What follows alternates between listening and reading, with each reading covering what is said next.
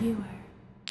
A 12-year-old stole a big blue bus in Bangor, Maine, and proceeded to take it on a joyride through town. When or how a child was able to get their hands on a bus is still being determined, but John W. St. Germain III and his girlfriend began filming when they first spotted the individual, far too young to be driving any vehicle, making this right-hand turn, which is actually pretty impressive for a 12-year-old. The bus then proceeded to continue down the road, swerving from side to side as opposing traffic continued by. After calling the police, St. Germain waited until the bus came to a light, at which point he boarded the bus and took control. The boy has since been taken into custody, with police releasing a statement saying that they urge everyone to keep their hands to themselves, leave other people's things alone, and be kind to one another. We will be here. For Veuer, I'm Kevin Kenney.